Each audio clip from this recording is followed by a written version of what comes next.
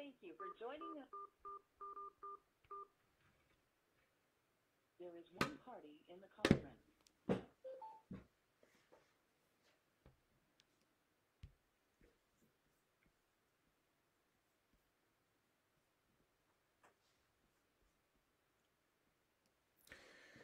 Praise the Lord, everyone. Praise the Lord.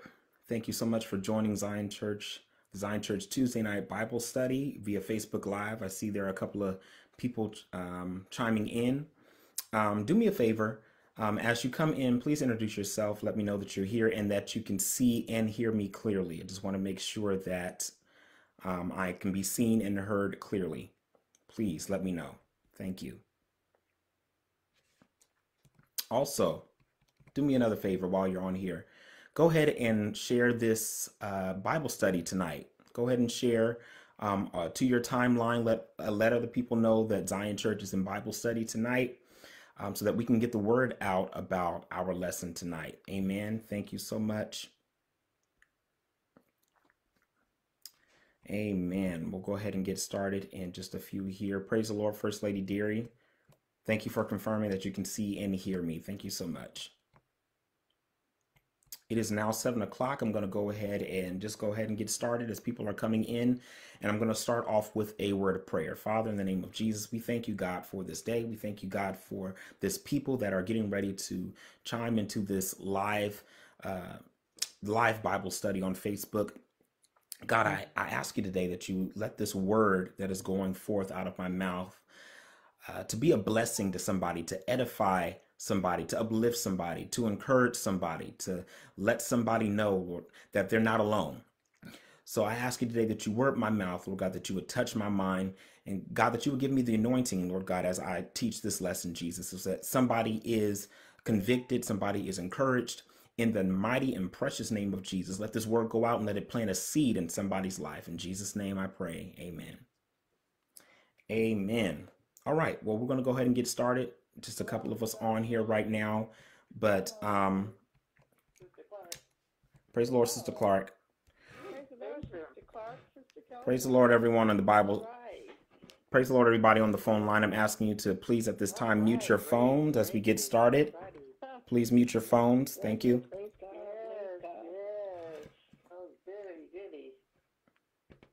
Amen. Praise him. I'm asking everyone to please mute your phones at this time. Amen. Okay, we're going to go ahead and get started. Tonight's lesson title is Game of Thrones Part 4. I promise you this is going to be the last part of the lesson. So if you have not been watching the Game of Thrones Tuesday Night Bible Study series, you can go back to part number 1. Part number 1, I discussed the battle between the flesh and the spirit. How this flesh and the spirit are constantly at odds. They're constantly warring against each other. And it will remain that day until the day we die. As long as we are in this flesh, we will have struggles. We will have pain. We will have all kinds of trouble in this life as long as we're in this flesh. Even with me teaching this lesson, I'm going to let you all know I have not apprehended. I have not arrived. I'm not teaching this lesson as a master. I'm also going through the same process that you are going through. I also have to utilize these same tools that I'm teaching you all tonight. So please don't take this to mean that I have somehow mastered my flesh. I have not. The Bible says that we die daily. We have to crucify our flesh on a daily basis. On a daily basis. Each and every day we find out things about our personality, things about our character, things in our mind that we still have aren't completely crucified, aren't all the way dead. And so we have to each and every day work on killing those things. So that was the first thing I talked about in part number 1 of Game of Thrones. And the reason why I titled it Game of Thrones is because really this is a battle. It's a struggle for dominion over your mind. That's why I call it a Game of Thrones. The flesh is trying to take over the throne of your mind so that he can then influence your thoughts and influence your behavior. But the Spirit also desires to gain control, complete control over your mind, so that He can influence your behavior and your thoughts. So that's why I called it and entitled it Game of Thrones. Um, but whoever wins the game, whoever assumes the throne, that's going to be up to you. That's going to be totally up to you, totally your decision. Amen. So I talked about that in part number 1. Part number 2, I focused on the works of the flesh, I believe.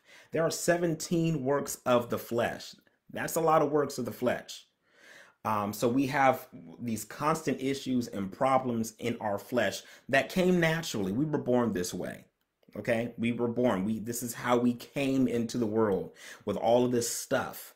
We were born in sin and shapen in iniquity because of the fall of man in Genesis, thousands and thousands and thousands of years ago, with Adam and Eve. Because of the fall of man, as a result of that, as a result of their disobedience, now we have to live with natural disasters and with disease and sickness and evil and sin.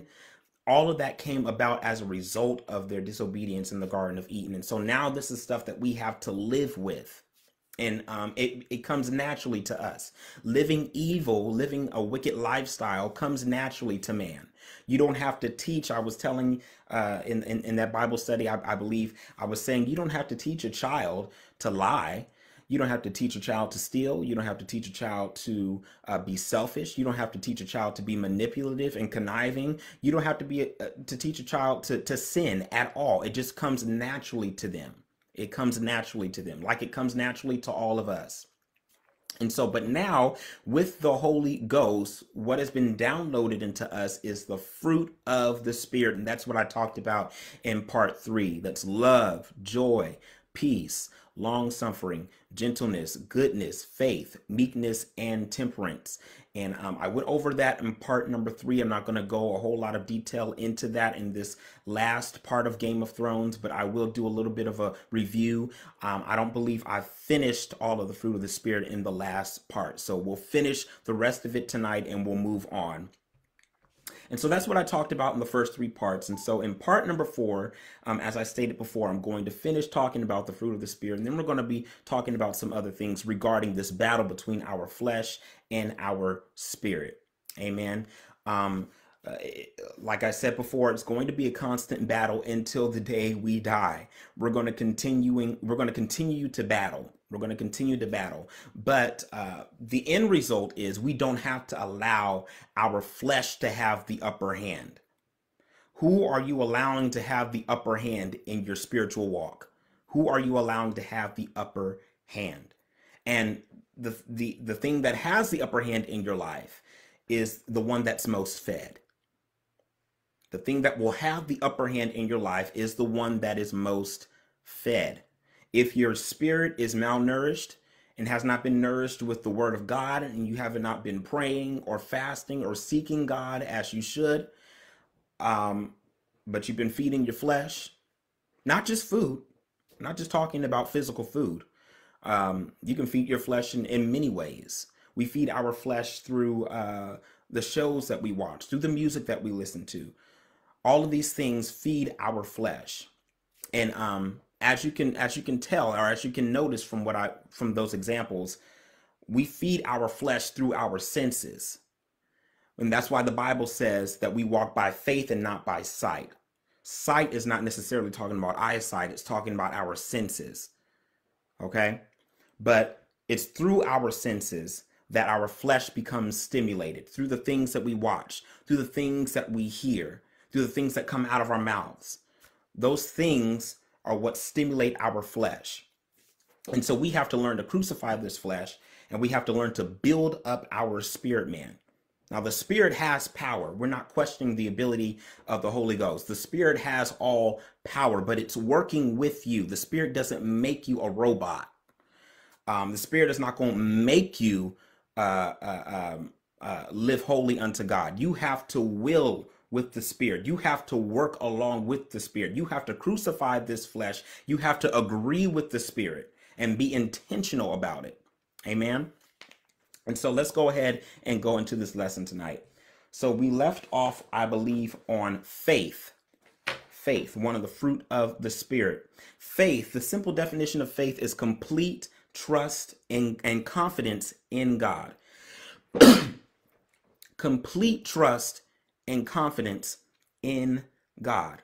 That's the definition of faith. Hebrews 11:1 says it like this. Now faith is the substance of things hoped for, the evidence of things not seen. Faith is the substance, the physical, the material, the substance of things hoped for, immaterial, the evidence of things not seen.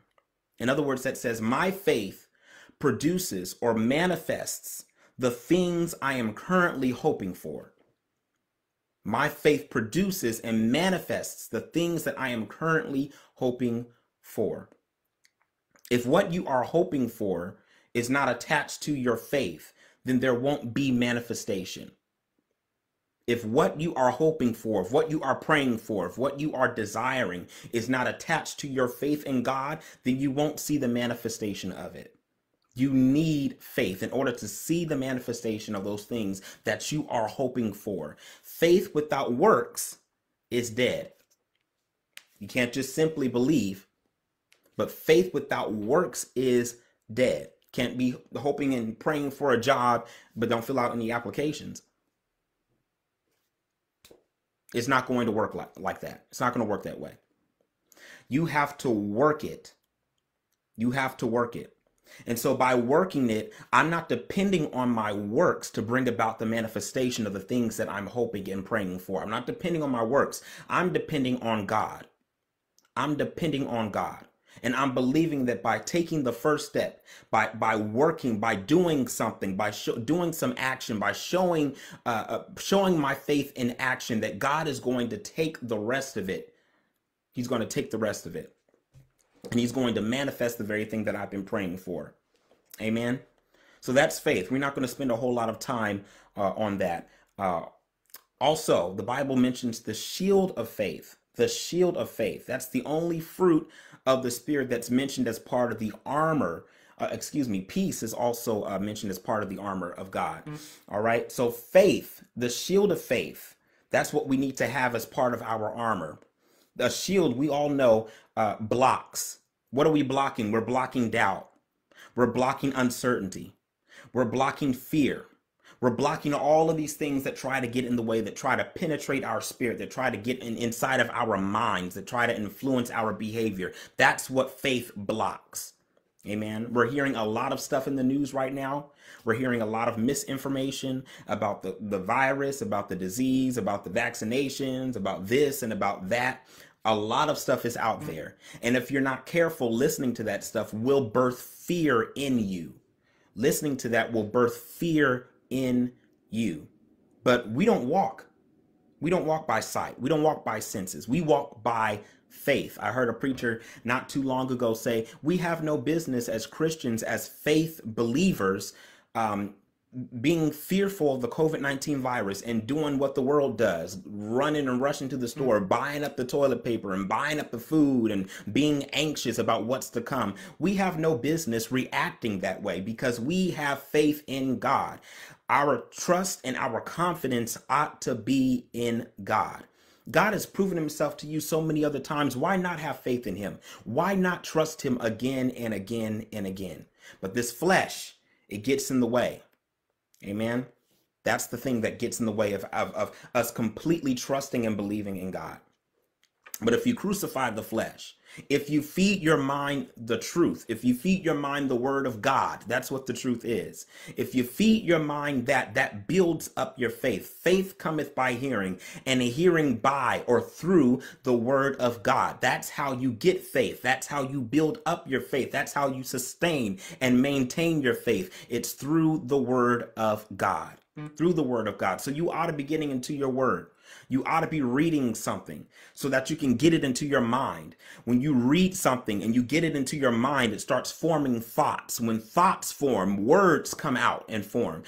Pretty soon, the more you get in your word, the more you start reciting and memorizing the word of God, you'll find yourself repeating You'll find yourself saying and speaking the word of God and won't even realize it, that you're speaking the word of God. But if it's in you, it's going to come out of you. That's why it's important that you watch what you put in you, because whatever you put in you will come out of you. If you're putting junk and mess and rumors and gossip and fear and all of this other stuff in you, then that's what's going to come out. That's what's going to come out in your behavior. That's what's going to come out of your mouth. That's what's going to come out of your words.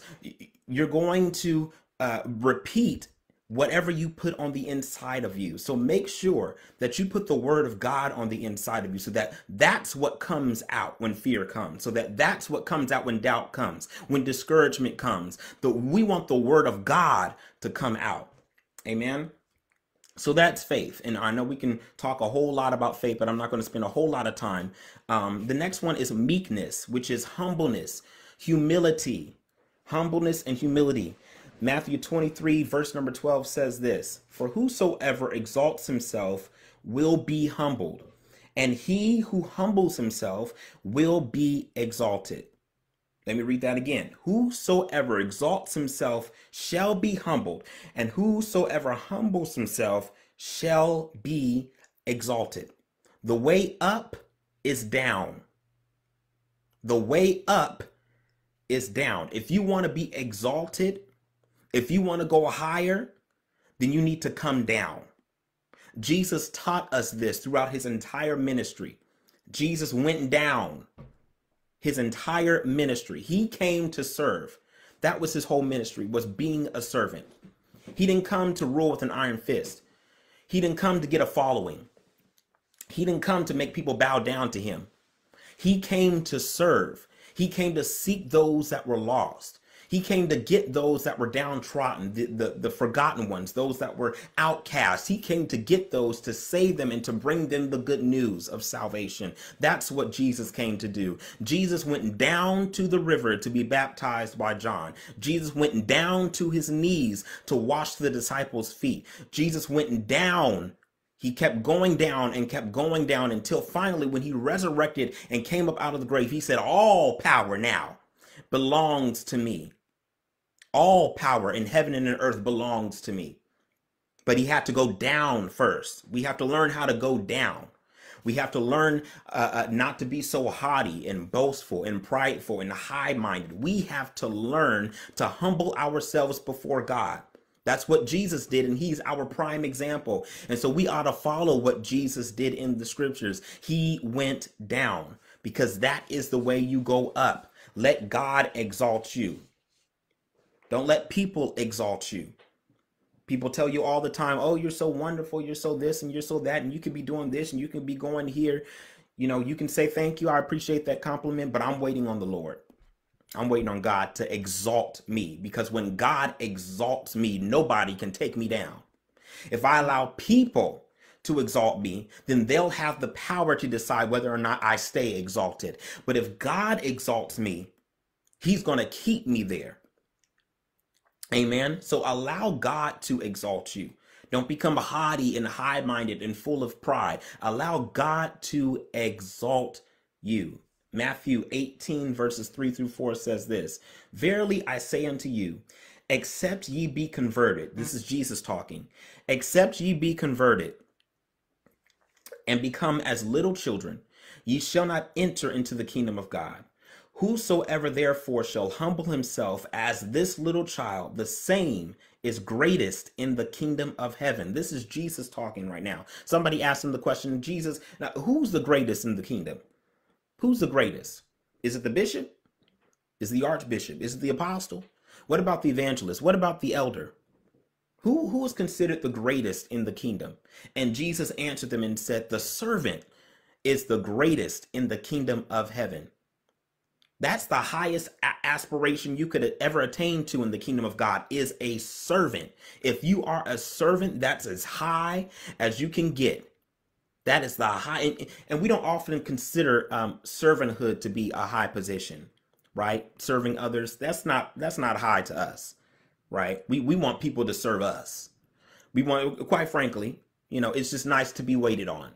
It's nice for people to come to us and see what we want. But being a servant is the greatest the greatest in the kingdom of God. Whosoever shall humble himself as this little child. Okay?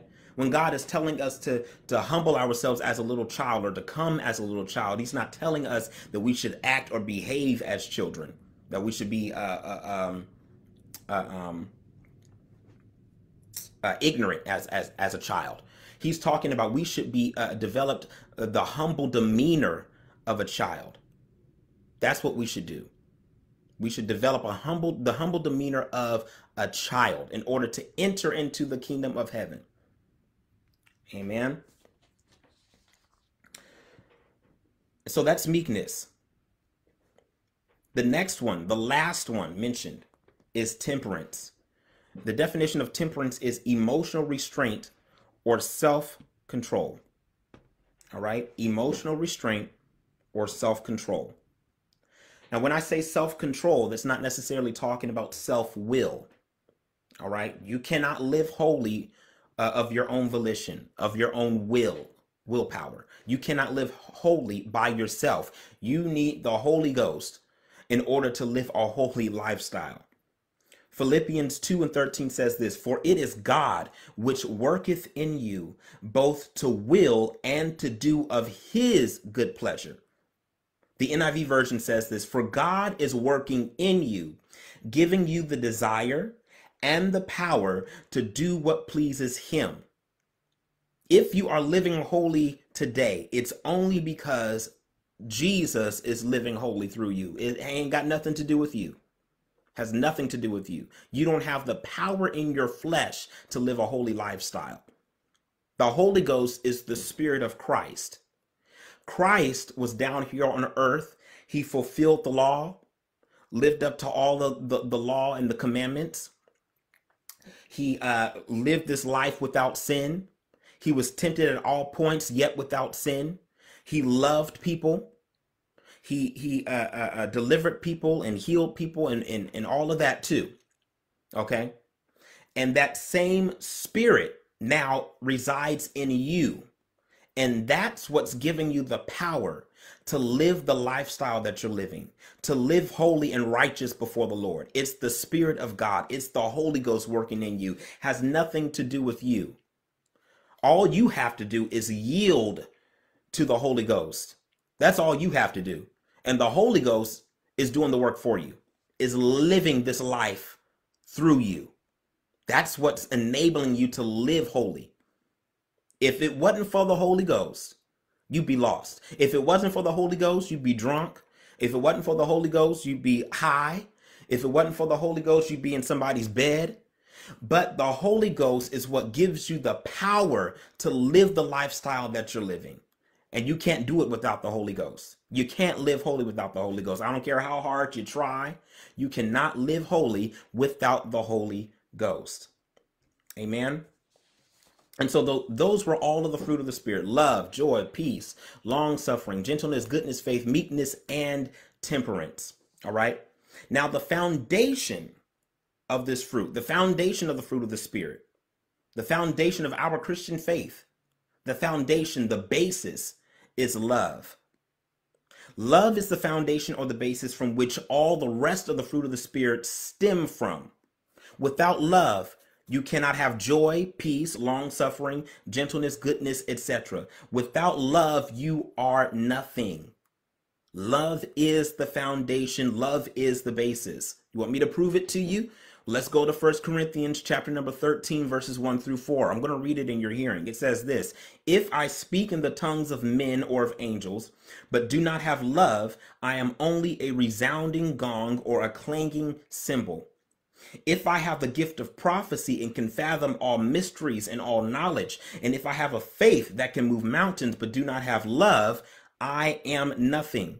If I give all I possess to the poor and give over my body to hardship that I may boast, but do not have love, I gain nothing. I gain nothing. Love is what's holding everything together. You need to have love. That has to be your foundation.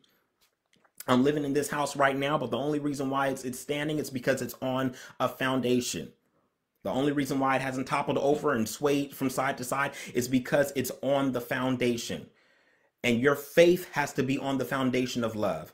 Joy and peace and long suffering and all the rest of the fruit of the Spirit have to hang on love. Love is the foundation. If you don't have love, you don't have anything. That's what the Bible says. That didn't come from the book of Gregory. That came from the Holy Bible. If you do not have the love of God, the agape love of God, then the unconditional love of God, then you have nothing. You have nothing. If you read on in 1 Corinthians chapter 13, verses 4 through 8, this is what it says. It says, love is patient. Love is kind. Love does not envy or boast, is not arrogant or rude. Love does not insist on its own way. It is not self-seeking. Love is not irritable or resentful. Love does not delight in wrongdoing. Love rejoices with the truth.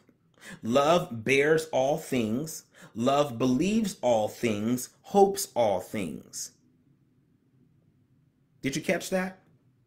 That's all that love is. Let's go back over that. I hope you caught it. Love is patient. Which fruit of the Holy Spirit is that? Long suffering.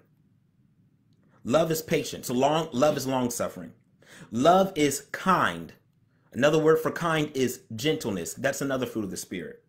Love does not envy or boast, is not arrogant or rude. What is that? Meekness. That's humbleness. Love is not irritable or resentful. What is that? That's temperance, self-control, discipline. Love does not delight in wrongdoing. What is that? Peace. Love is a peacemaker. Love rejoices with the truth. What is that? That's joy. Love bears all things. What is that? Again, long suffering. Love believes all things, hopes all things. What is that? Faith. So I just tied in love to each of the fruit of the Spirit. Love is long suffering. Love is gentle. Love is meek. Love is about being good to others. Love has temperance. Love is peace. Love is joy. Love is faith. So love has to be the foundation. If you do not have the love of Christ, you cannot expect to have all the fruit of the Spirit. You've got to have the love of Christ. That has to be your foundation. That has to be the thing on which everything else hinges upon, everything else depends upon, everything else stands upon. The Bible says it. You can speak in all these tongues. You can have all this knowledge and all this education and have a lot of faith. But if you don't have love, all of that stuff means nothing. All of it means nothing. Amen. Being in the flesh results in slavery, death, and no profit. Being in the flesh, living in the flesh, results in slavery, it results in death, and there's no profit to it. Galatians 5:1 says this, "It is for freedom that Christ has set us free. Stand firm then, and do not let yourselves be burdened again by the yoke of slavery." By the yoke of slavery. Stand firm and do not let yourselves be burdened again by the yoke of slavery. How can you become burdened by the yoke of slavery? By giving in to your flesh. Your flesh causes you to go into slavery. You are a slave to sin. We were once slaves to sin. Amen. We might have felt like we were doing our own thing and living our own lives and just, living it up. But you were actually a slave to your sin, a slave to your addiction, a slave to your bondage. You were a slave. But now that you've received the Holy Ghost, now that you've received the Spirit of Christ, now you no longer have to be a slave. You've converted from a slave into a servant. Think about it. A slave, there's no profit with slavery. You don't get paid to be a slave. Slaves don't get paid. You are a slave to sin. There's no profit to sinning. Sin doesn't grow anything. It doesn't produce anything but death. Amen. Galatians 6:8 says, "Whoever sows to please the flesh, from the flesh will reap destruction." I believe that's the NIV version. I believe the Bible says the flesh shall reap corruption. Okay, if you sow into this flesh, that's what you reap. You reap corruption. You reap death. You reap soul ties. You reap bondage. You reap depression. You reap anxiety. You reap fear. That's what you reap when you sow to the flesh, when you live in the flesh. Romans 6:16 says this, don't you know that when you offer yourselves to someone as obedient slaves, you are slaves of the one you obey, whether you are slaves to sin, which leads to death, or to obedience, which leads to righteousness. Okay? I don't know about you, but I don't want to be a slave to sin. I want to be a servant of Christ. Being a slave to sin, it will get me nothing in the end. It might feel good for a little bit. It might give me some temporary gratification, but in the end, it profits nothing. There's nothing that comes out of living in sin. All right? Only death and damnation. We also know that the Bible says that the wages of sin is death. The results of sin is death. Okay? But the gift of God is eternal life. So choose life today. I'm not going to read all of the scriptures. I'm just going to reference them. Romans 6:23, Romans 7 verses 5 through 6, and verse number 14 as well. Romans 8:6 and verse 13, and 1 John 2:16 through 17. Those are just a few of the scriptures that talk about your flesh. Amen. So just like living in the flesh results in slavery and death and no profit, living in the Spirit results in freedom, life, and fruit. Living in the Spirit results in freedom, life, and fruit. St. John 6:63 says this, the Spirit gives life. The flesh counts for nothing. The words I have spoken to you, they are full of the Spirit and life. This was Jesus talking. The Spirit gives life. The Holy Ghost gives life. And the Bible says that he came that we might have life, and that more abundantly. Not just talking about eternal life. He wants us to live an abundant life while we're down here on earth. What does an abundant life mean? An abundant life means a life of freedom, a life of wholeness and completeness. That's what abundance means. A life where there's no lack. There's no lack. That's the kind of life that God desires for his children to live. He wants us to live an abundant life. He doesn't want us down here broke and disgusted and depressed and full of anxiety and full of carnality. No, that's not life. That's not life. He wants us to live an abundant life. Amen. Romans 8:2 says this, because through Christ Jesus, the law of the Spirit who gives life has set you free from the law of sin and death. The law of sin and death. The law of the Spirit is what gives you life. The law of sin results in death. The law of sin results in guilt, results in condemnation. But the law of the Spirit results in life, forgiveness. That's the law of the Spirit. Also, I'm going to reference this. I'm not going to read it, but Job chapter number 33, verse number 4, and Galatians 6:8, you can reference. You can go back and read those scriptures on your own. Amen. And we're almost done. If at any time anybody has any questions about the lesson, please feel free to ask it in the comment section. I see you commenting. See you participating.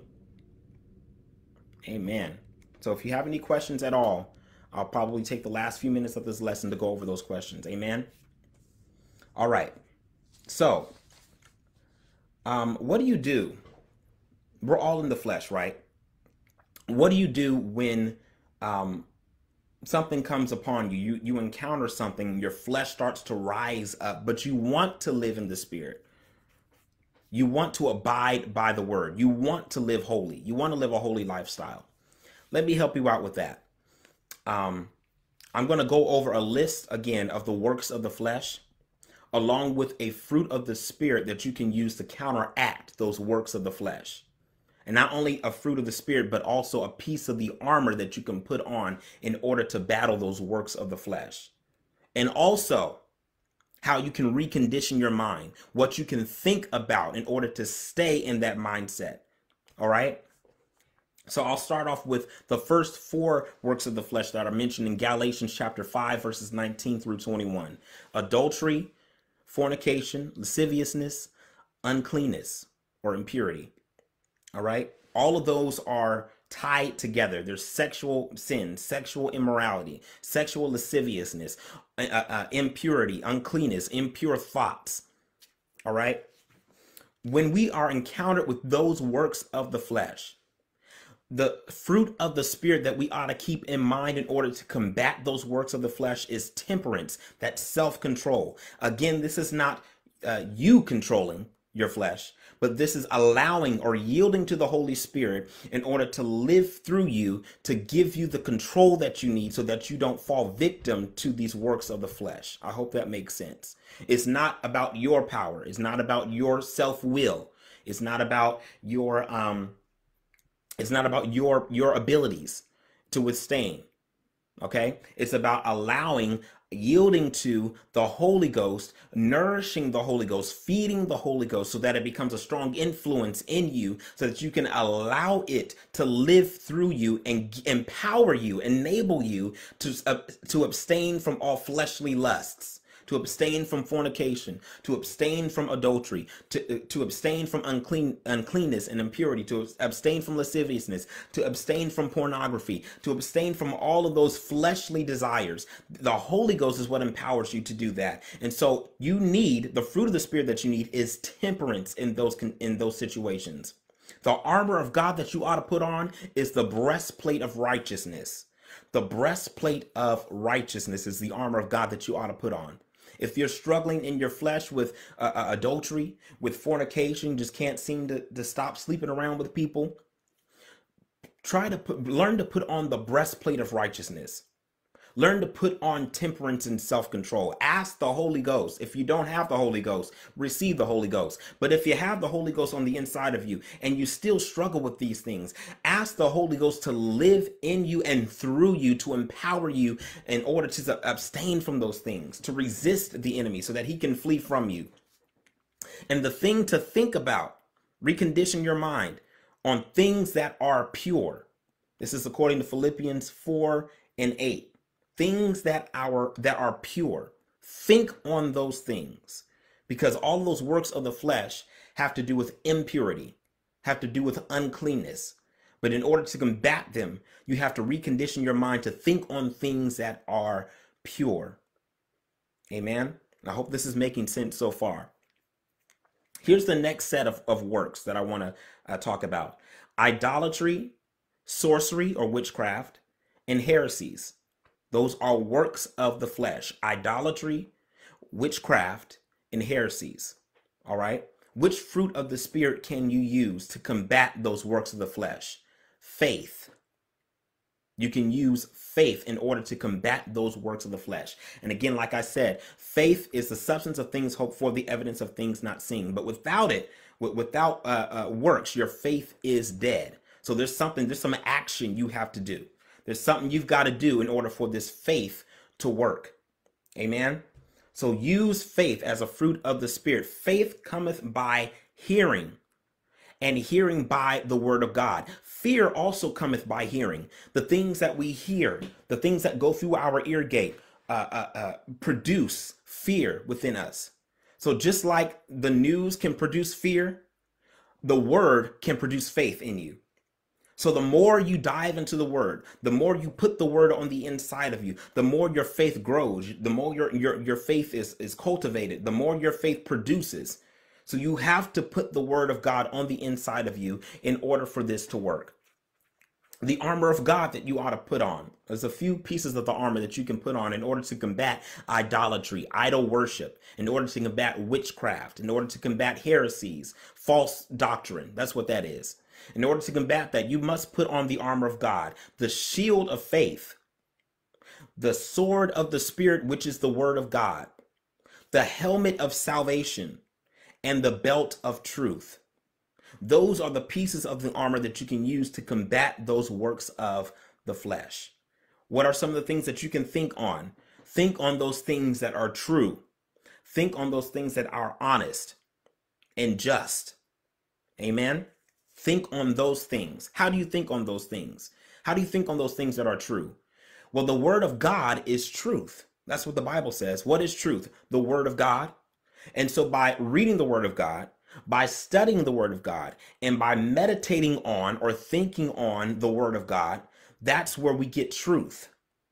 And that's how you're able to combat false doctrine.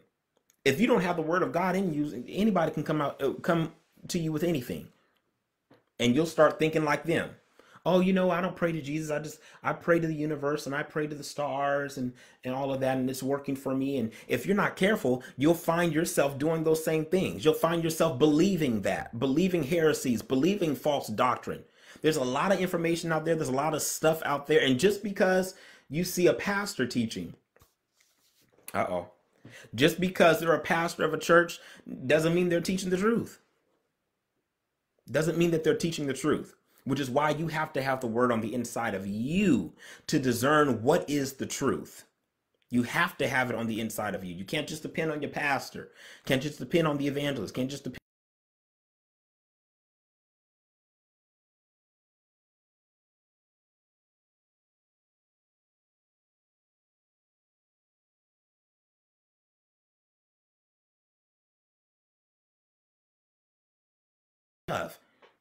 love, goodness. All right. The Bible says that it's the goodness of God that draweth men to repentance. I didn't repent to God thinking about his judgment, thinking about, oh,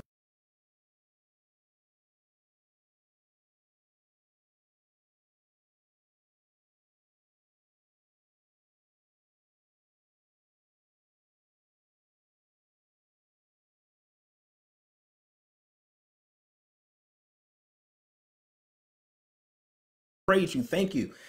That's how you receive the Holy Ghost. That's how you receive his spirit. That's how he drew me to him, is through his goodness, through his love. Amen. And so that's what you use to combat enmity, to combat hatred. You have to be careful that you don't start hating on people. Amen. You have to be careful that you don't start developing a spirit of hate. I know there's a lot of racism out there, a lot of ignorant people who say a lot of things and who treat people who don't treat people right, especially African Americans. But you can't allow their treatment of you to influence you to hate them back. You can't allow that. You have to keep your mind on the love of God. The love of God, remember, is unconditional. There are no requirements to the love of God. It's not, oh, you love me, then I'll love you back. No, the love of God says, even if you don't love me, even if you don't care anything about me, I choose to love you. I choose to care for you. If you need something, I choose to show up and be there for you. That's the love of God. That's the love of God. Now, the armor of God that you need to put on for this particular work of the flesh, again, is the breastplate of righteousness. What is the breastplate of righteousness? That goes over your torso, right? Covers your chest. What are some of the vital organs that breastplate is protecting? Your heart. Your heart. That's what it's protecting. Protecting your heart. It's protecting other organs as well, but your heart is the main organ, the vital organ that breastplate is protecting. All right? You have to make sure your heart is right. You have to make sure that you don't have hatred and enmity in your heart. Amen. Also, what's one thing that you can think about, or what you can condition your mind to think on, is things that are lovely, things that are of a good report. Think on those things. The next set of works of the flesh: variance, which is strife, selfish ambition, seditions, dissensions, divisions. Okay? The thing that you can use, the fruit of the Spirit that you can use to combat those works of the flesh, is peace, long suffering, gentleness, patience. Peace. That's what you can use to fight off those particular works of the flesh. Okay, because we're talking about variance, we're talking about strife, we're talking about divisions and discord and disagreement and arguments and stuff like that. Peace is what you can use to fight that off. Long suffering, having tolerance with people, being patient with people, long suffering. God is long suffering to us. We ought to be long suffering to them. We ought to have patience, but oftentimes our patience is short lived. You know, somebody messes up and does us wrong one time, we cut them off. That's it. One time and done. We might give them another chance after that one time. But how many chances has God given you? How long suffering has God been to you? I don't know about you, but for me, I need God's long suffering grace every day. He's long suffering and patient with me each and every day because I'm not finished. Been saved for a while now, but still not finished. Still not finished. And he continues to work on me. He continues to be patient with me when I mess up, when I sin, when I'm in fault. He continues to work on me. He continues to grab my hand and lead me to the paths of righteousness for his name's sake. He continues to do that on my behalf. Continues. No matter how many times I mess up, no matter how many times I've been unfaithful to him, he has stayed with me and never forsaken me. We ought to have that same level of patience with one another. We ought to have that same level of long suffering. The armor of God that you need to put on are the shoes shod with the gospel of peace. And the thing that you need to be thinking on to recondition your mind is those things that are of a good report. Those things that are of a good report. A lot of these divisions that we have going inside the church and outside of the church, a lot of these dissensions and a lot of these disagreements that we have with one another, and we're just divided and we don't talk to them and we don't deal with them, and all of that is over a lot of times over a false report, over something you heard that wasn't true, over a rumor that was spread, over some gossip, over some just hearsay, over miscommunication. A lot of that stuff came about as a result of a false report. But when you think on those things that are of a good report, you can keep your mind and your heart from having strife, from having dissensions and divisions and seditions. You can keep your mind pure. You can keep your mind in perfect peace. Amen. By thinking on those things that are of good report. Somebody brings you a bad report, a false report, you don't have to feed into it. I heard this about so-and-so, and I heard they doing this. And you can say, you know what? I'm sorry to hear that. And you know what? I'm going to pray for that individual. I'm going to pray for that individual. And that'll stop the conversation right there. As a matter of fact, can we pray right now? Let's pray right now for that individual. You know, I know I've been hearing a lot of stuff about him too, but you know what? Let's pray for him instead of talking about him and spreading stuff about him or her. Think on those things that are of a good report. You ought to want to receive good news. But some of us love to receive bad news about people, love to receive false reports. Can't wait to hear about something that bad that happened to somebody else. Some of us are like that. But you ought to want to be able to hear a good report, those things that are lovely. Amen. Emulations is another work of the flesh. Emulations, another word for emulations is jealousy. Emulations and envy sort of go together. All right. Jealousy is what leads to envy. All right. So in order to combat an envious mindset, in order to combat jealousy, the fruit of the spirit that we need to use is gentleness, meekness, humbleness, being humble. All right. The armor of God, and I'm just about finished. The armor of God that we need to put on is the helmet of salvation. We need to keep our mind right. The helmet of salvation. Amen. And we can think on those things that are just. Think on those things that are right. Think on those things that are righteous. Amen. Another set of the works of the flesh is wrath and murders. They go together as well. Wrath and murders. Wrath and murders. The fruit of the spirit that you can use to combat wrath and murder is peace, joy, and temperance. Peace, joy, and temperance. The armor of God that you should be putting on in order to combat wrath and murder is the helmet of salvation. A lot of this stuff happens in the mind. It happens in the mind. That's where it starts. This is where it starts. So you have to fight the battle in your mind. You have to keep your mind guarded and protected at all times. Amen. The things that you can think on to combat wrath are things that are pure, things that are lovely. And then finally, we have drunkenness, revelings. All right. The fruit of the Spirit that you can use is temperance, which is self-control. Again, let me emphasize, this is not about self-will. This is not about self-discipline necessarily. This is talking about the Holy Ghost working in you and through you in order to give you the power to live a holy lifestyle, in order to give you the power to abstain from the works of the flesh. That it's the Holy Ghost working through you. The armor of God that you need to put on is, once again, the breastplate of righteousness.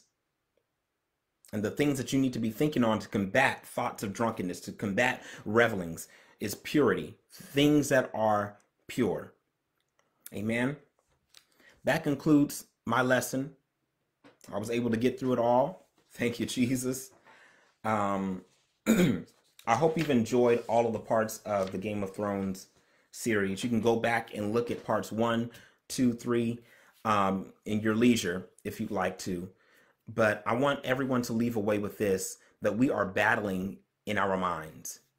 We are constantly warring in our minds. The enemy is constantly trying to penetrate our minds, trying to take over our minds, which is why the Bible talks so much about guarding your heart, about guarding your mind, about keeping your mind on things that are lovely and pure, about keeping your mind on Christ, about focusing on him, because the enemy desires to infiltrate our minds. Because our minds influence our thoughts influence our words, our minds influence our behavior, the things that we do. So my last question to you tonight is, who are you going to allow to have the upper hand in your life? Are you going to allow the flesh to take over your emotions, to take over your will, to take over your thoughts? Or will you allow the Spirit to take over your mind? Will you allow the Spirit to take over your mind? Who's going to win this game in the end? Who's going to win this game in the end? I thank you all for joining me tonight. I thank you all for being patient with me. Please join our prayer line for prayer tonight. The number is 1-720-650-3030. If you have a prayer request, if you have something to lay before God, I encourage you to get on the prayer line at 8 p.m. Monday through Friday. Thank you again for joining me tonight. I hope you were blessed by this. I hope something was said. I hope something was taught to plant a seed on the inside of you, to give you the strength to go on during the week, to give you some substance, some meat, something to feed on in order to live a life of abundance. That's what God wants for each and every one of us. I'm going to end this Bible study with prayer. Father, in the name of Jesus, we thank you, God, for this lesson. We thank you, God, for everyone that is tuned in.